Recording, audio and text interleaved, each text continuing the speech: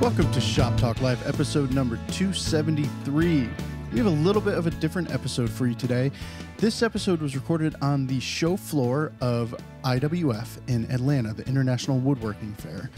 It's a woodworking fair where vendors and manufacturers get together and show off their latest wares. Most of them are industrial woodworking machines, but of course, we go there and try and hunt out the cool things for you, the Fine Woodworking and Shop Talk Live audience. This episode is an interview with Adi and Joe of Shaper Origin. Adi is an engineer at Shaper, and Joe is the CEO of Shaper. It's a really interesting discussion.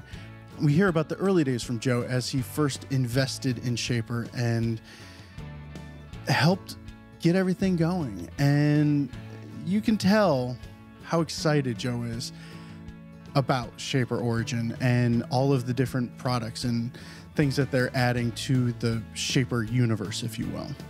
For the record, this episode is sponsored by Shaper, but everything Mike and I say in this episode is absolutely genuine and true. We wouldn't be saying it otherwise. We always try and do sponsored content in a way that serves you, the audience, and in a way that we can be truthful about it. And just so that you know, Mike didn't even know it was a sponsored episode.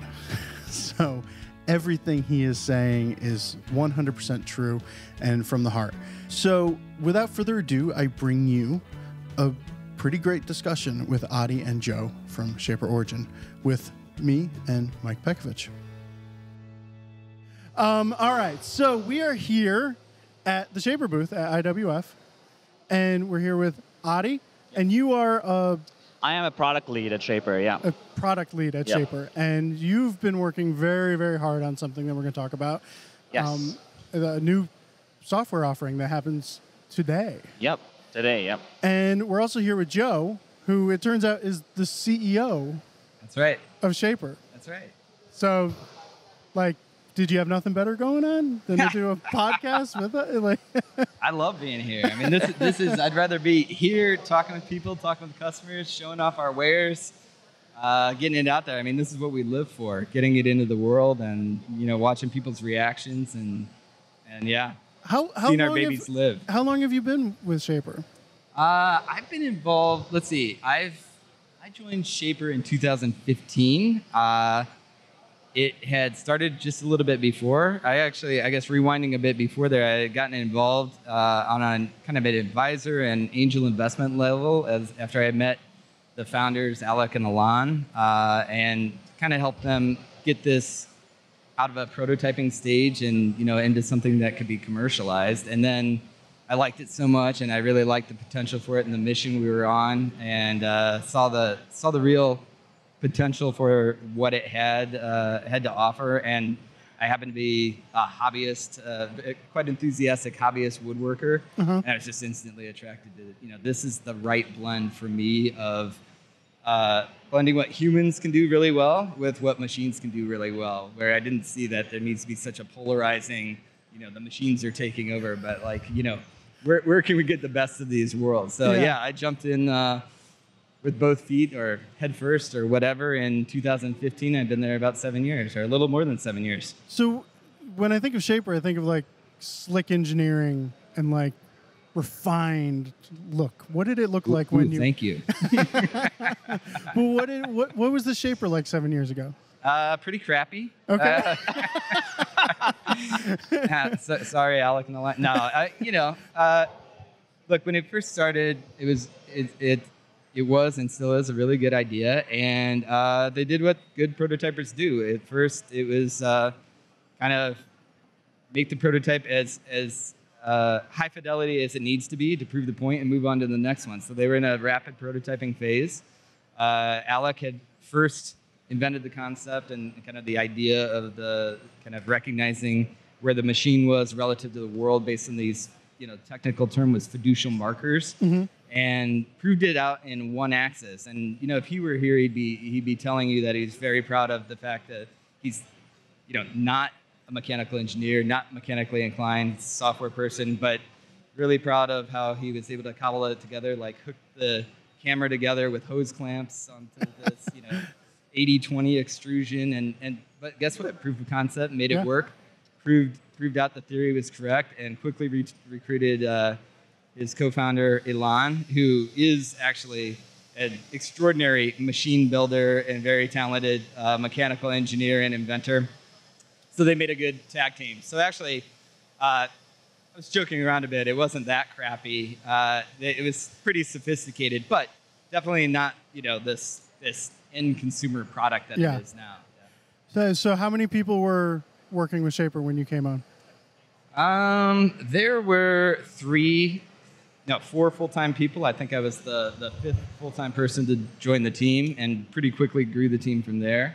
Brought along, some people in my network and kind of my past life, and we kind of kicked things in high gear. Pretty quickly found awesome people like Adi to join the team and really help grow our potential. So I think, at first, I would say the first core product which was Origin, rewinding back in time, it's now been on the market for 4+ years. That was, there was a core group of people, about 10 people, that really brought up that hardware and software. And, now, today, fast forward, and worldwide, we have 2 offices, one in San Francisco and one in Stuttgart in Germany, and we're about 70 people now. Okay. Yeah.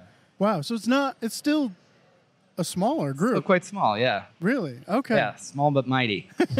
Yeah. So Adi, how long have you been with the company? I just completed 5 years this year. Okay. Yeah. And what did you do to start off? Yeah, so I actually started at Shaper as a mechanical engineer. I used to be, I did engineering design before Shaper at Apple. Did a lot of product design on laptops there. And then also hobbyist, woodworker, hobbyist maker, really like making stuff. And as soon as I saw this, it was like very personal to me. I spent a lot of time in school teaching shop class and sort of like knew the issues with CNC and how hard that is to get into. And so I was like really personally motivated by that, and came to the company, I think it was a demo event maybe at Shaper one evening, met some people, and I was like, I always tell people I like got interested in Shaper because of Origin, and then have stayed because the people are amazing. It's just like some of the smartest people I've ever been around. So, yeah. So when I first thought of like CNC, I think of a machine that moves with great accuracy and precision. And this, when it first came out and people were trying to describe it, they said, well, you can do something really inaccurately by hand, but it ends up super straight. Would you say, is that like the core competency of what this machine does? And then everything from there is like, okay, once we know how to do this, what can we do with this capability? Yeah, I think so. That's maybe a good way to characterize it. We describe it a bunch of different ways. I guess in that kind of gantry example that you're talking about, like moving with great accuracy, we sort of pull the accuracy out of the gantry. We make the human into the gantry effectively. But what we do is focus on that last bit, or that last millimeter, I guess. And so you can we like you to get close to what you're trying to get, but we have real-time motor control, real-time kind of understanding of the position and motor control to get you exactly on that path. So that's kind of our magic sauce there. Did that technology, was that in existence and you just applied it to this, or was that things you sort of had to figure out to make work? Yeah, this is going back to, I think, the core invention that Alec had originally come up with. I think, in broad concept, it's a reasonably understood kind of academic notion of. Again, this is getting a little bit nerdy, but cool. We're nerds. Okay, right cool. Well, this thing that you see out, these dominoes, they're called Shaper tape, but I guess in the computer vision world, these are known as fiducial markers, and so broadly speaking, understanding world position based on fiducial markers is a reasonably understood concept, but it's never really, as far as we know, had been applied to this type of application of processing this image at hundreds of frames per second, actually thousands of frames per second, and understanding its position, and then using real-time motor control to actively move the cutter to the position that it needs to be, and kind of anticipating where it needs to be based on where it understands what you're trying to do. So no, it hadn't really been done before, especially in this type of application. So I'm curious, and maybe it's possible you two have different answers. Is Shaper a tool company or a technology company?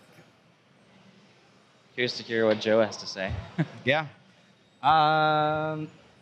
Yeah, it's interesting. I guess, the easy answer to that would be both, or but I kind of think of us as a human-involved robotics company, where we sort of live on the edge of again, I think, like I mentioned earlier, kind of trying to understand what machines and technology can do really well, but also recognize what humans are capable of doing really well. And for example, like, it's relatively easy to ask any even untrained human, hey, can you move this from here to here, and get it like reasonably close to what I was asking you to do. It's a pretty difficult job to program a robot to do that. And so why not try to marry those things together? So a lot of like what we do, especially in the combination of hardware and software, is looking at that kind of intersection.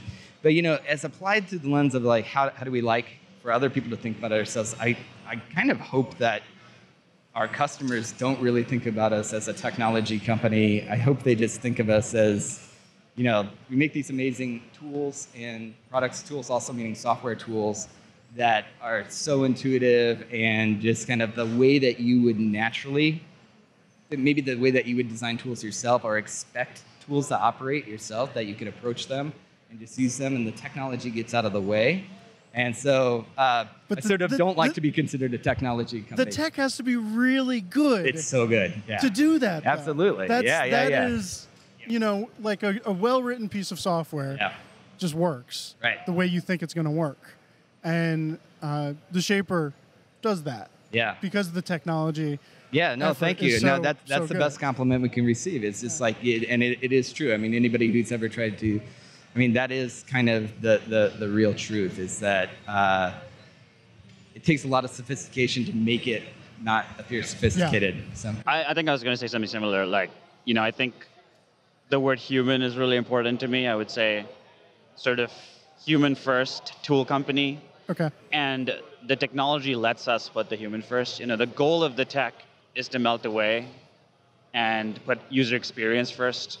So we're really a tool company that puts user experience first. That's great. And, yeah, that's cool for you to say that.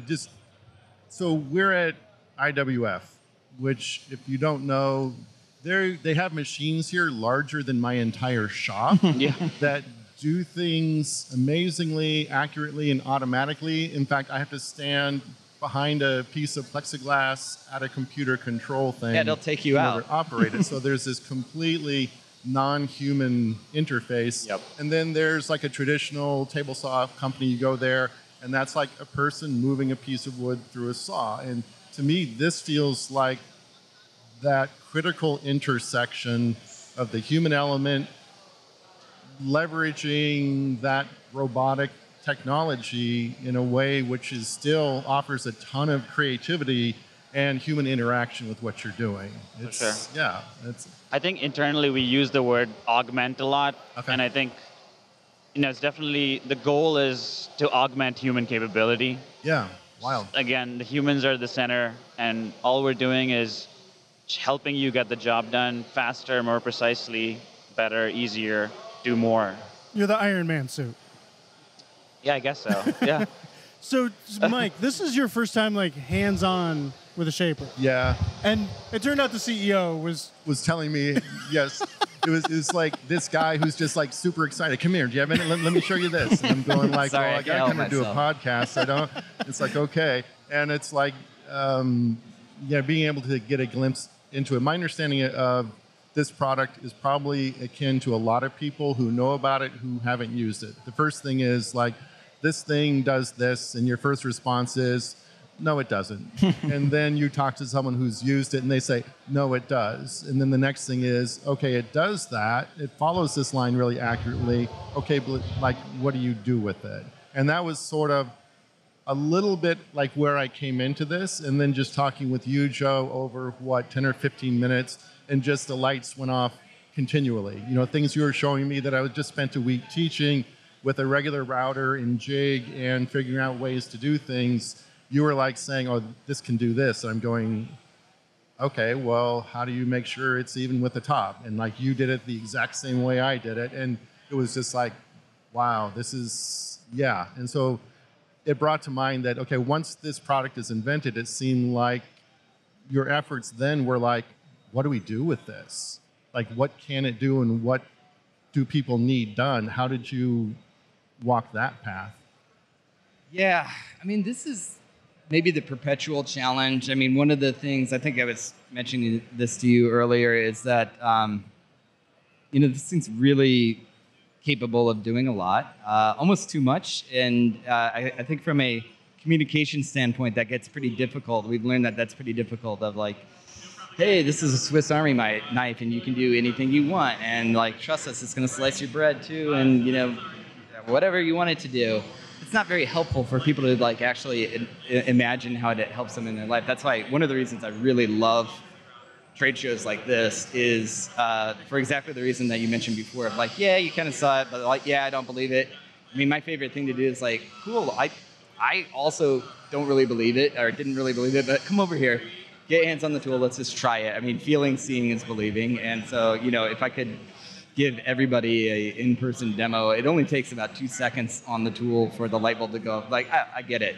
So I think coming back to your question though, you know, like how do we think about, I think you were asking like, how do we think about like what to show, what to develop? I mean, for us, it was really important, I think, rewinding in time. We started small.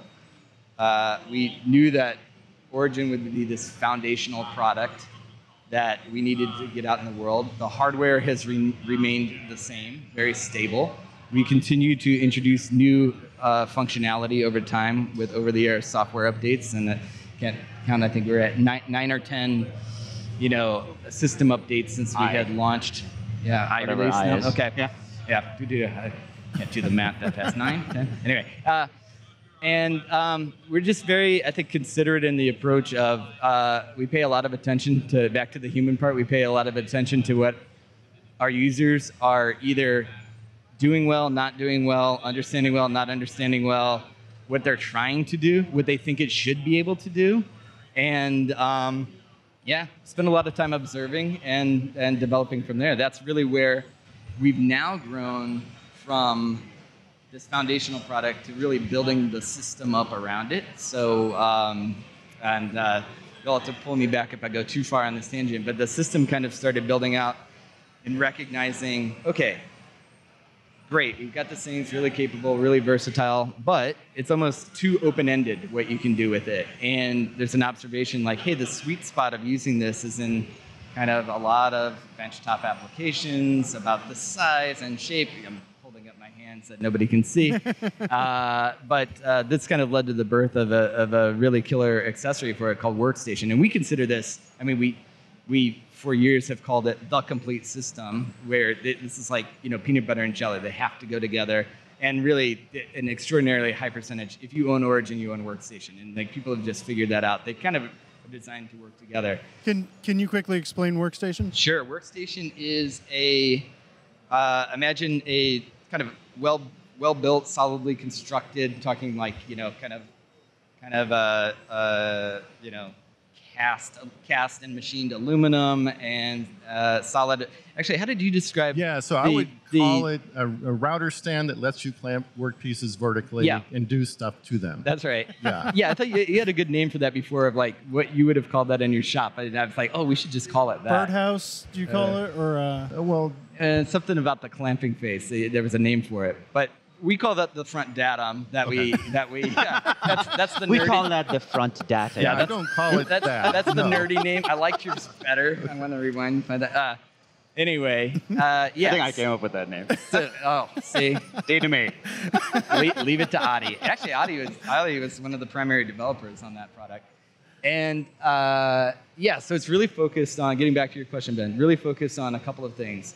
One, observation of, for a long time, we really focused on kind of flat goods, things you would normally think about with CNC, like, hey, there's a plywood sheet, and we're cutting holes in a plywood sheet. And then we're like, holy cow, you know, actually Origin has this superpower that's actually quite difficult to do on even, you know, huge and awesome CNC machines, which is vertical, you know, end grain work, really, really easily, precisely, accurately, and, you know, just quick setup. And so we really focused on that. So there's very high accommodations on workstation for vertical work holding and clamping, and adjustable angle face for doing things like mortise and tenon on table legs, for example, you know, just to give an example.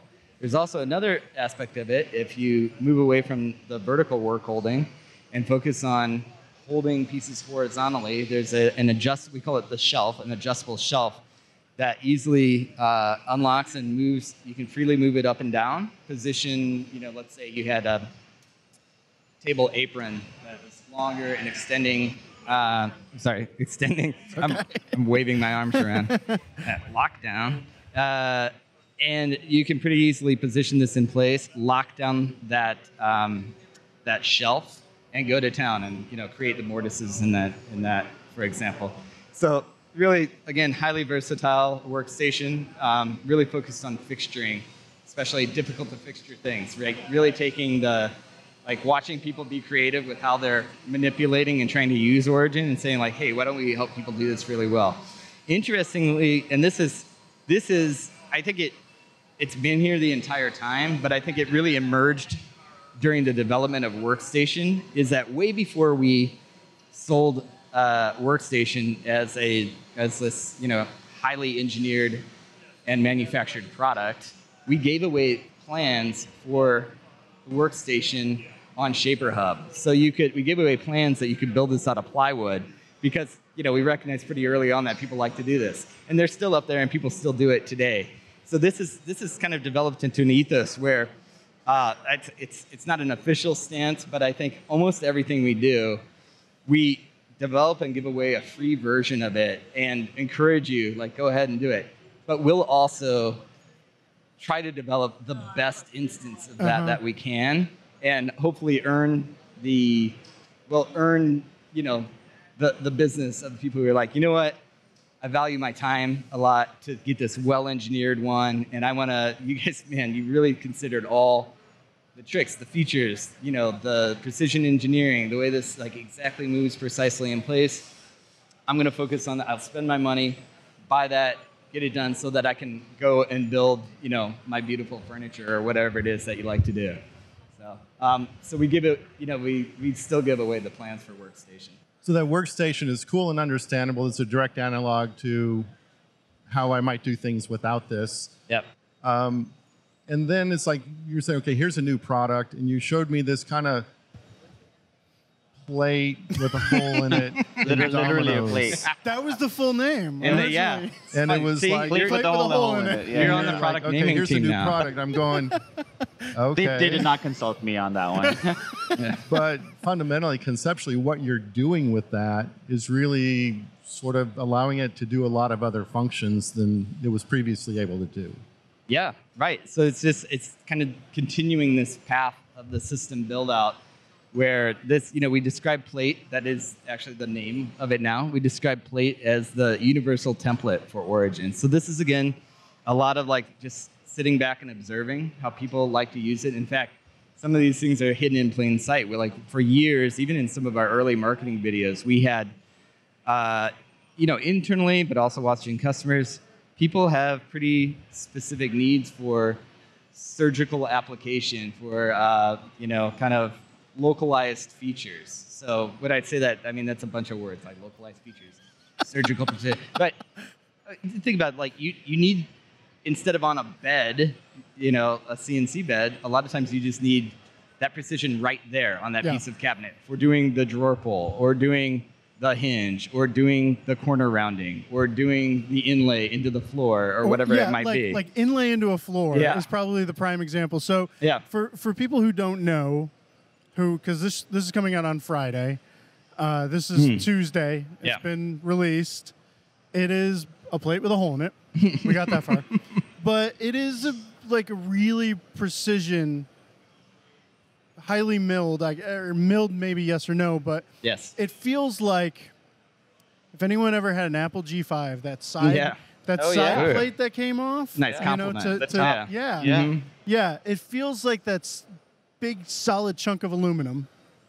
And it's got, of course that satisfactory feel, but then there's like these, would you call them reticles, that come fold down in the middle of the hole in the plate in order to give you basically a precise bullseye of where to put it if you want. Well, that's one of the things. So we've got a couple of things. That's the name, reticle. So that's one of the things that deploys, pulls down. And think about crosshairs, you know. And so, again, one of the observations we had is like, look, the digital workflow is really great, and we focus a lot on making that not scary, not intimidating, making it more human intuitive, the digital workflow. But there's also the world that we operate in, especially in woodworking world. There's a lot of analog components, and really these aren't bad things. These are good things. These are like hard-earned tricks, techniques that people have developed over time. So things like pencil marking and what that means to you and what that means to your eyeball compared to, your eyeball of that particular marking, it actually means a lot. And so observing that, this I think plate is a really good example of where we like to blend together the physical world with the digital world, but do it in a maybe more human intuitive way, where instead of like a forced thing like, hey, you got to go learn this digital workflow. It's like, well, learn enough of it to be capable on this, but why don't we take a lot of the techniques that you've been doing for the last 3 decades and make them useful here? Yeah. So, the reticle example is a good one because a lot of people you want to install a feature in X marks the spot or, mark your thing right there. The example that I was showing Michael earlier was, let's say you had a slab and you had this crack in the slab and you wanted to install a bow tie or a series of bow tie to stitch this together. That's not something you actually necessarily need, very precise XY coordinates, but it's more like an eyeball thing, like where you'd like it.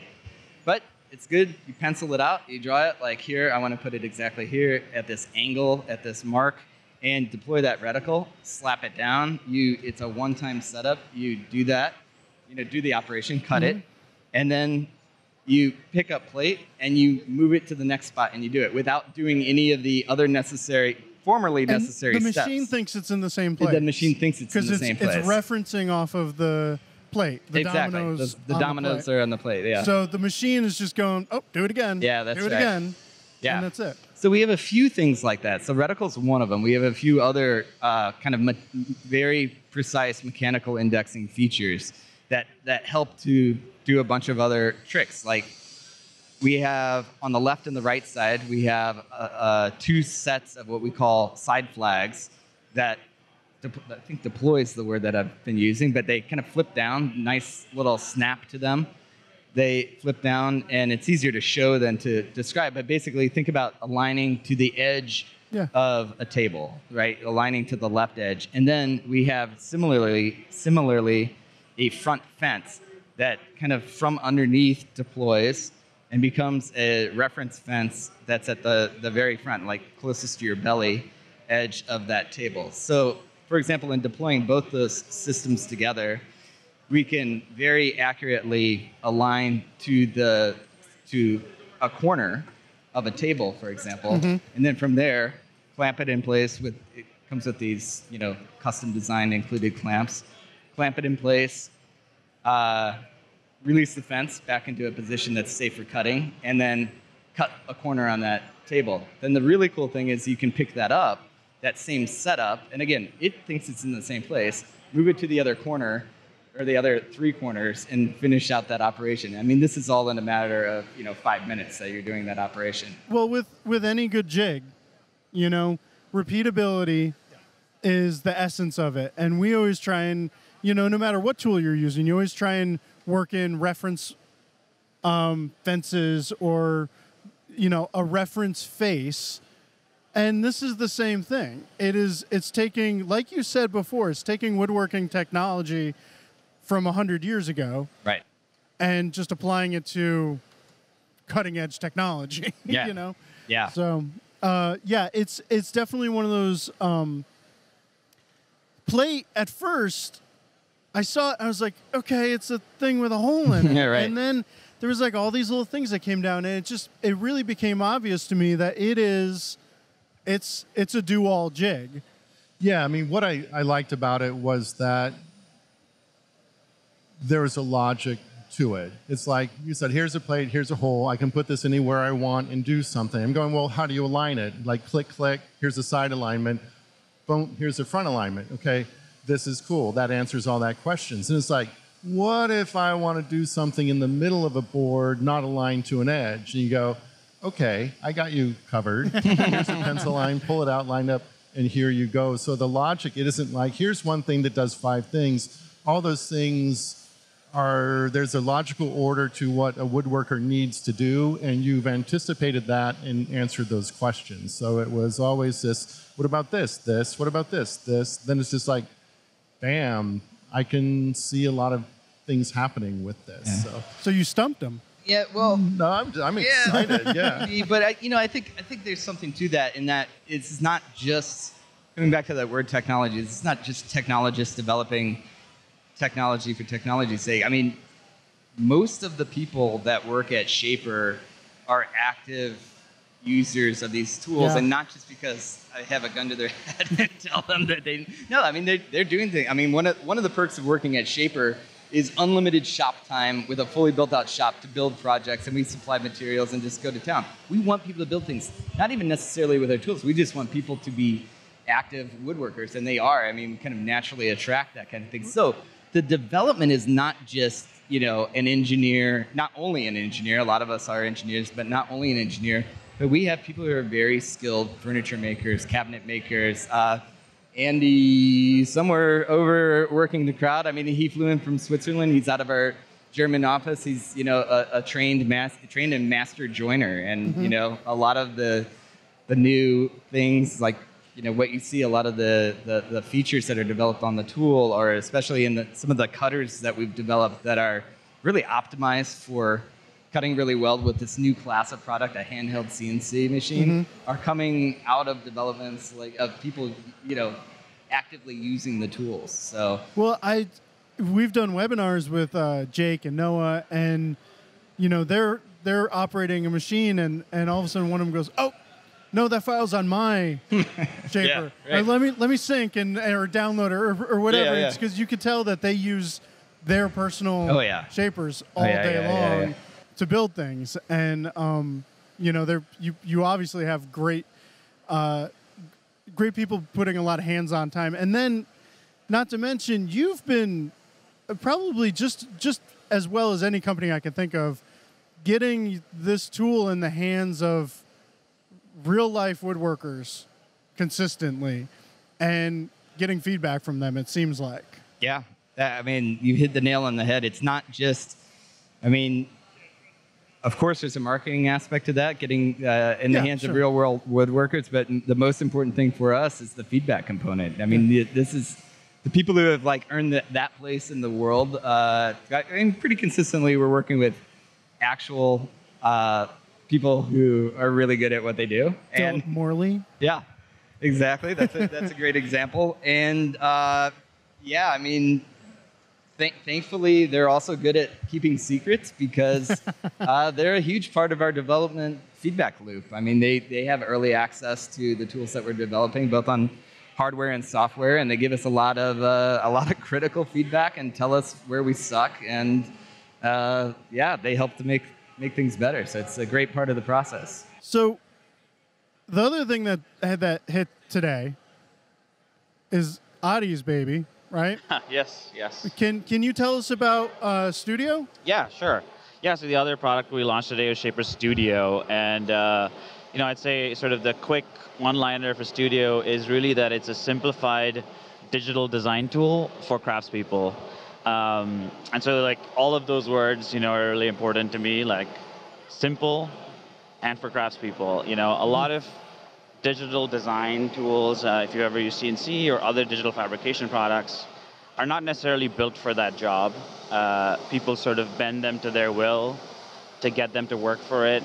Or, you have maybe really sort of complex 3D CAD modeling tools that are really built for engineers doing engineering development, and then sort of modified to be like, oh yeah, you want to build some furniture, you can use this too.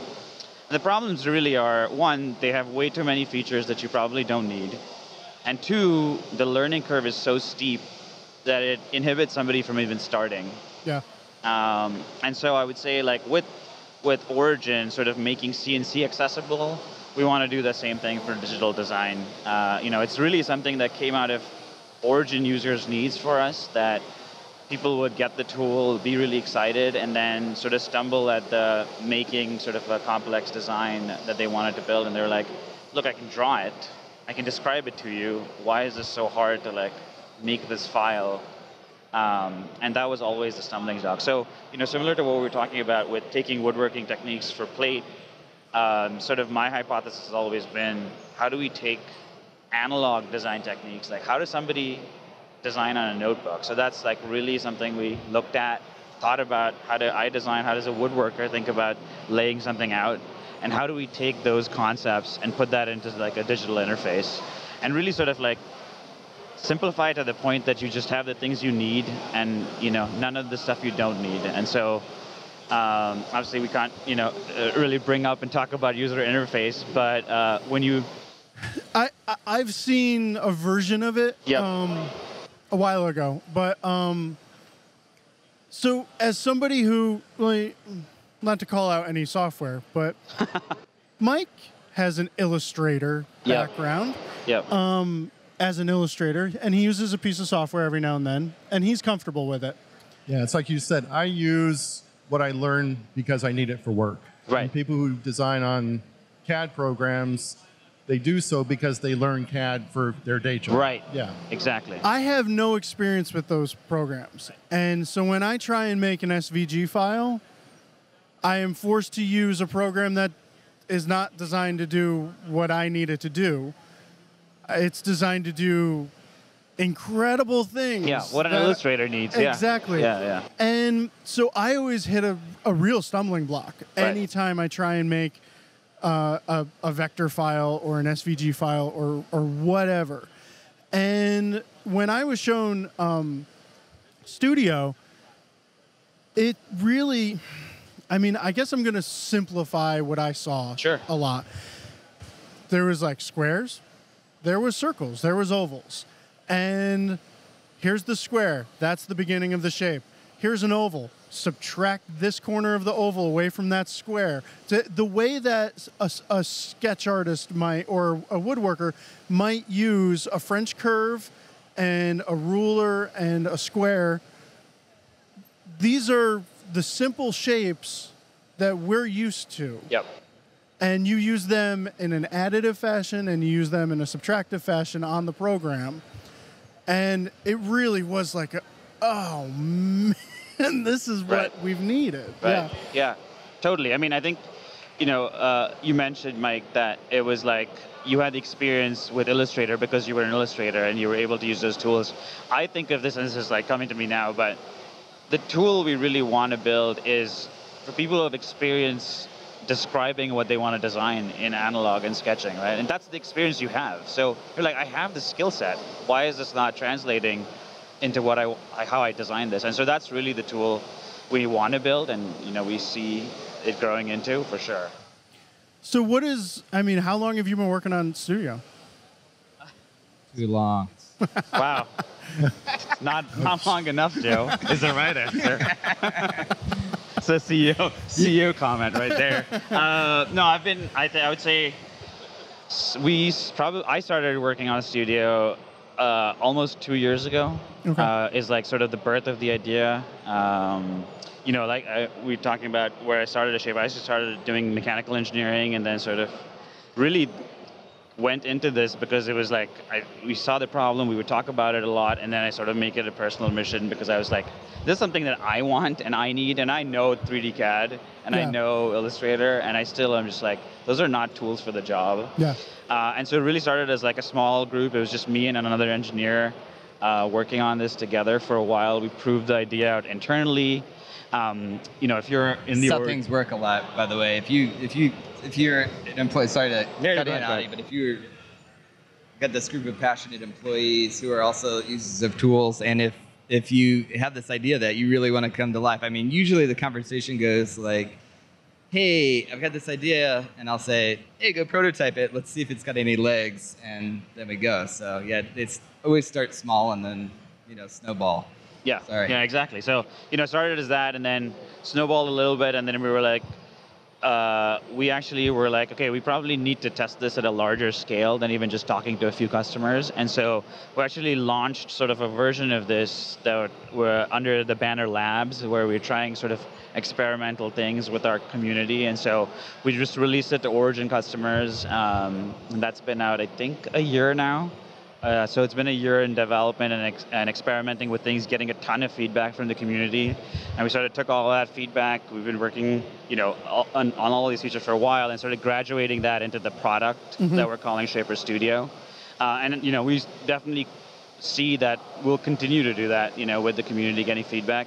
And one of the critical things I think we learned as we were doing this, originally the idea was like for Origin users and for Origin customers, but like more and more as we talk to people, talk to my mom owns a Cricut vinyl cutter, and it's the same problems. It's like, it's a digital fabrication tool. How do I design the thing to fabricate? And so really we realized it's really a design problem for all digital fabrication users, really for the real world, and that's sort of the intention, is like design for real world things, not design that lives on a web page or lives in the digital world. Yeah. So, yeah. Well, okay, but so you said web page. It is a web-based interface. Yep. Right? That's right. Yep. And it ties to the Shaper magically? Like, yeah. Yes. Basically magic. Software magic. It's unicorn sneezes and okay. I mean, honestly, a lot of time the stuff we do is magic to me too. So. It is, so all you need is a Shaper account, the same account you would have set up for, an Origin and get access to the files online. Or if you're not even an Origin owner or not even if you're an Origin owner now. You sign up, get on that email list. That's right, yeah. Sign up for Shaker, and you will get access to Studio and get to use it for free. There's a free tier of the tool. But yeah, as you mentioned, there's a direct link to Origin. So, if you own an Origin and you're using Studio, there's none of this like pressing buttons. Again, because we're not like, hey, you should know how to use a computer. Remember to hit Command S or Control S to save it. Just work on the thing, and you're like, okay, let me go check on it. And you go on Origin, it's already there. Go test a cut. Maybe that didn't work. Go back, make a modification. Already on tool. Wow. Yeah, and the fact that it's in a web browser means even what Adi just described as you could have been working on your laptop to do the design, but as you're at the tool, you could actually break out your phone, open up the same file that you were working on, and make the modification right there and send it directly back to the tool. Yeah. So you don't have to go back to the original source that you were working on. So you can actually, wow. Yep. You could be at the bench, piece clamped down.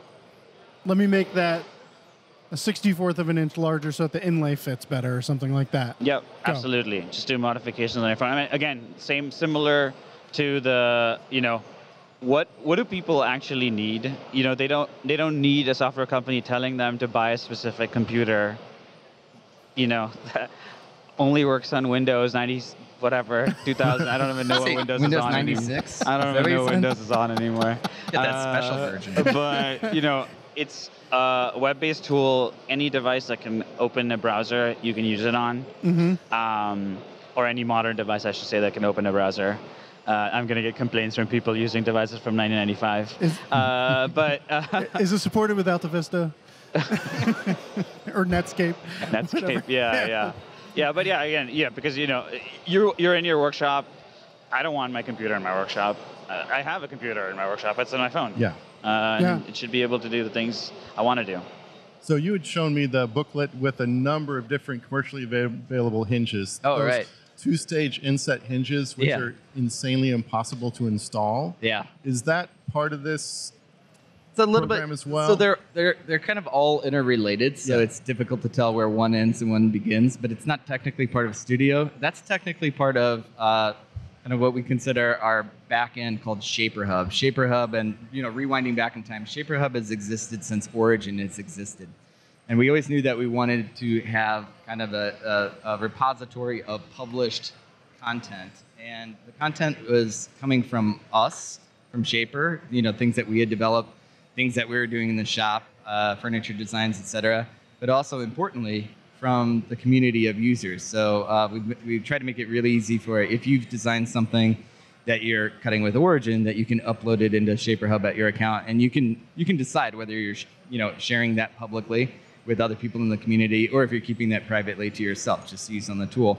So Shaper Hub has existed since Origin has existed in the market, but like Origin, it continues to evolve over time. And some time ago, at least a year ago, I guess, we started really focusing, and this is, in hindsight now, this is in anticipation, especially of Plate coming out, recognition that with Plate, for years we've been talking about how Origin can be used to install hardware, things like hinges, door pulls, all the myriad of hardware you can imagine.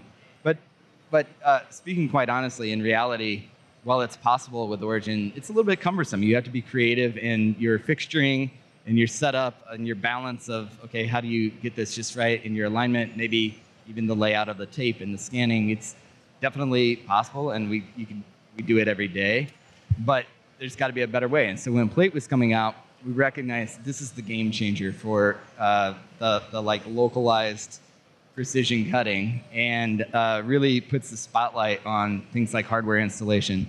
So we started really investing internally in building out what we call hardware catalogs. So this resides within Shaper Hub. It's a digital catalog, and it contains what we consider the most popular hardware pieces that we see people using, actively using in furniture builds, cabinet shops. And it grows over time. So we have people on board. It's a really important philosophy for us that everything that we produce in that hardware catalog is actually perfectly designed to operate really, really well. Look, we recognize that usually when you're installing, this is not practice anymore. You've got this expensive piece of Claro walnut that you're putting the finishing touch on. You better not mess it up. So we actually vet. We design the files and all the specific manufacturer recommendations for the offset from the edge and everything. We bake that into the file and physically test it, and test the fits and everything before we publish it to the hardware catalog. I don't know the exact number now. We're up in the 100.5 hardware items and growing. I mean, there's some very, very popular. There's sauce hinges, I know, and I mean, Mike is actually right next to a few of them. Celiche, Siemens Work, Sauce, you named the classics. Blum, all the Euro Cup hinges, things like that. But all stuff that's quite difficult to cut, and that looks like pain. That really does. And Mike, what you were referring to earlier, though, we were excited. We were actually showing this off at IWF for the first time. So this is digital content that lives out there. But again, coming back to a little bit of like just recognition of maybe the workflow. Okay, I'll just speak for myself. Look, I'm a physical print person, and when I'm working in the workshop, cool. I've got this digital catalog. I know I can reference. It's easy to find on the phone. It's easy to do. It's easy to search for. That's all nice. But sometimes I just like to, flip through a physical printed catalog and see what I'm dealing with, and like, that's the actual hinge I want. Or just take the time. You've got the hinge package. That's the part number. Look it up in the catalog. Yep, we got it. And what we think is really cool, now we have this physical printed catalog. You have one in your hand, and you can, on each page of the catalog, it actually has a QR code that you can just, grab your phone, pull out the camera, and instantly go into Shaper Hub, into the hardware catalog, and find that exact hinge. And yes, indeed, there's a button that says Sync to Origin. And assuming that you're logged into your account on your tool and on your phone, and you hit this, it magically, magically appears and ready to cut. And so combine this together with Plate, combine this together with things that you've made on Studio, tying this back together to your original question. I mean, these things all kind of end up blending together, but that's hopefully what we're going for here. So Hub is basically a library you're leveraging of company-created and crowdsourced stuff. That's right. And Studio is a creative space in which to design your own stuff. The thread that connects them really is the file format. So it's called SVG. They're all SVG. That's what Studio operates in, and that's what you can download. Cool. And if you didn't have, for example, we didn't have maybe a specific file for like maybe a cast iron hinge or something that you found somewhere, or a really old thing, that's something you can easily design in Studio. So a lot of the hardware files, you can also design those in Studio. You can also use Studio to actually lay out these hardware files. You can also do that directly on Tool, obviously. And so it's all, Or like lay out your cabinet door and mark where you want to put your hinges, and then, upload that. What you download from Hub, though, does that already have the depths and everything in it? So it's not strictly an SVG file, right? It's SVG based. Because SVG is more of a 2D thing, right? Yeah. I don't know. Sorry. So it's a deep, I guess, technical question in terms of what is the file format. But yes, SVG is a 2D file format.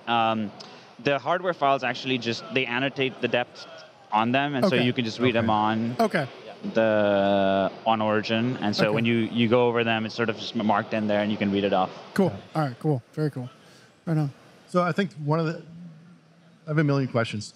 So one of them, in terms of at the magazine, we deal with people who have been woodworking for half their lives or more. We have other people just coming into the craft. So in terms of this machine, I could see, how does it fit someone like myself who's been woodworking for 30 years in terms of what is there for me to interest me in adapting this into my workflow? I mean, I think there's tons. And then there's also the question of someone coming into the craft who doesn't necessarily know from shaper to a table saw how to cut a mortise and tenon, but I'm coming here and this can cut this, so I'm just adapting this tool. I'm comfortable with tech, I'm comfortable with my iPhone, and so this is just a natural progression of sort of the culture that I'm coming from. Right. Who do you see as your primary audience right now? Is it both? Both of those. Those are two, you've described, almost two ends of a spectrum. Yeah. Right. And so I'll take the first one you mentioned first. So like somebody like you, I don't actually know you all that well, but like you self-described as being on toward that end of the spectrum. So what we hope is that, like, I think we just zoom out. Let's not talk about woodworking for a second. I think most of us can agree, whether we like it or not, digital products have kind of fundamentally changed their lives. So, and I'm not going to sit here and, be the espouse how great that is. I mean, there's the good and the bad that comes with that. But look, it's certainly, we recognize it's easy to pull out the phone and, whatever, navigate through maps or, whatever you've chosen today to help your life. So I think people can kind of step back and recognize, all right, digital tools, digital techniques have a place, and they have helped me in other areas of my life. I think what we would hope is that people could like recognize that, like, all right, can there be a place for this in my workflow in the woodworking world? And I think for a lot of people, the answer is yes. And they already think and know the answer is yes. But when you kind of look out into the world, there's this really big chasm or jump to walk around the show floor today. And like you mentioned earlier, there's these giant machines.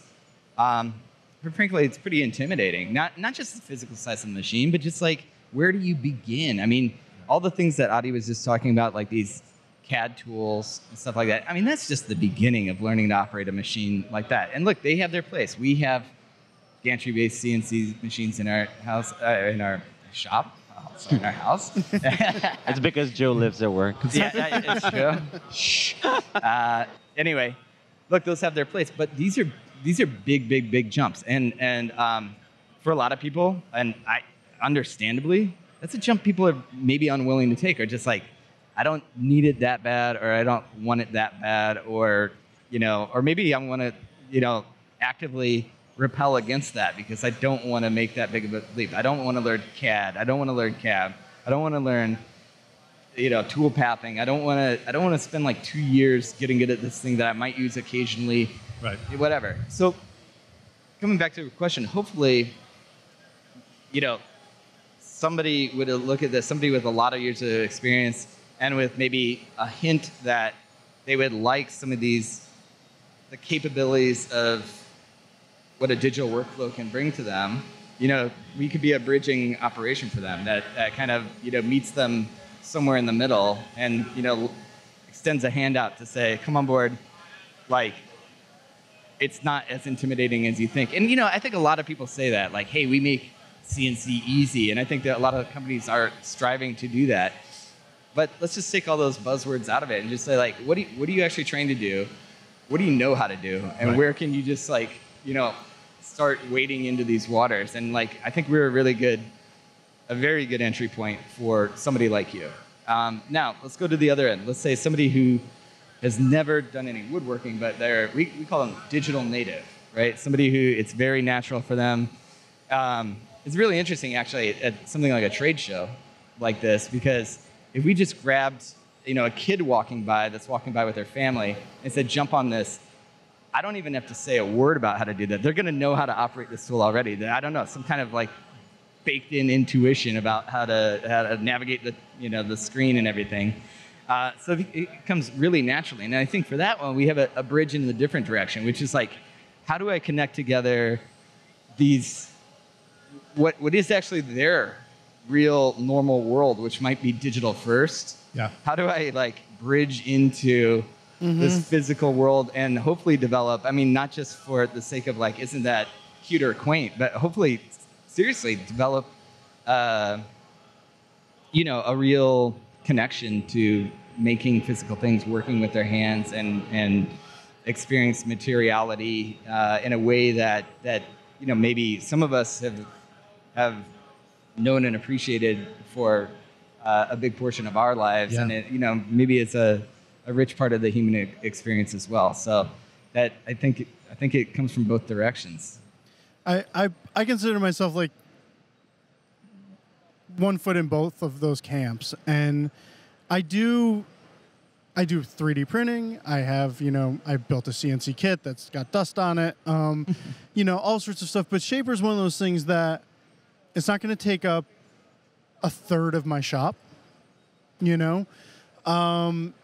it's incredibly versatile. And in fact, one of the first things I thought of when I saw Plate and Studio was like crafts fairs.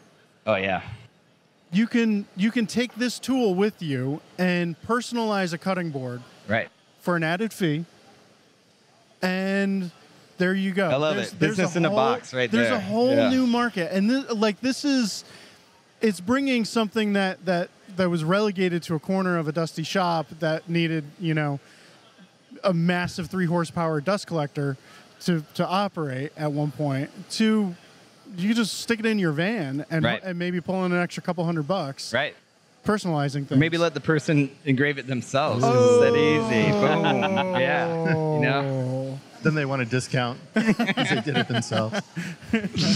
Well, I thank you so much. We took up more of your time than I'm not done. Okay, no, all right. I'm just kidding. We can. We just kind of got going. It's such an interesting story, and I just appreciate you taking the time and telling us. And well, the pleasure was all ours. Yeah, I'll speak for Adi. I actually do. I have sure, a minute? go for okay. it. You're the boss. No, I did want to say because the point was, and this is where some people might balk at it. It's like, oh, a mortise and tenon, I can do that automatically. Like, where's the challenge in that? But for myself, in teaching woodworking and designing and building, this notion of if all of my bandwidth goes towards learning how to cut a dovetail, then this piece I made is about that joint. But the more experienced I am, the easier it is to cut that, the less it becomes about that, and it's about designing around it. So the easier you're allowing people to make things, really, the more emphasis you're able to place on designing. It's like, yeah, usually you can make this joint, but what are you making with it? Where are you putting it? Yeah. What are you doing with it? And then I think you talked about augmentation. It's like, yeah, we're making this part easier so you can invest your energies into the really cool, fun stuff. I think that's awesome. I think that's a really interesting point. And this is, we've heard different versions of this. Sometimes I describe it as like, choose your battle or choose your passion about whatever you care about there. I mean, so for some, I hear, and not only hear, but I understand that criticism, and it's a real one of like, well, but that's not the same as a hand cut thing. I think I don't want to misquote Philip Morley on this, but I think he's mentioned a couple of... He won't remember it anyway.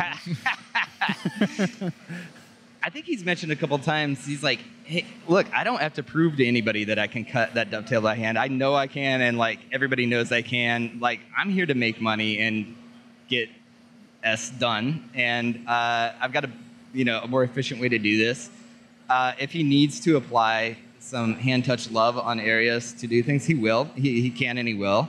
And I think this is a good example of that. I also think people who are passionate about, for example, let's just stick to that example, a hand cut dovetail can remain passionate about that. Sure. And also, it's such an interesting thing, and this is no BS. Look, it's very easy for a total novice to come in and pick this up, but it is not automatic, and there is technique. I guarantee you that you, Mike, as this 3+ decade experienced operator of tools, will outshine me on techniques of using Origin pretty quickly, like within a day, because you've just got so much accumulated technique and knowledge of material and grain and like feeds and speeds and just how it works, that like all that former knowledge is that accumulated knowledge, I shouldn't say former, accumulated knowledge is really applicable to even what we're doing here. That's a so good this point. isn't just, it's very, very different from other types of things, for better and worse. It's not just push a button and walk away and then, it magically comes off the 3D printer and it's done. I mean, there's a technique to this. Yeah. And that's the same argument like hand and machine. People say, machine work is automatic and hand work takes finesse and skill. It's like, no, machine work takes creativity, finesse, and skill in order to put this machine to use. And this is just another machine. And when I was looking at it, I wasn't thinking, I don't have to learn how to do this anymore.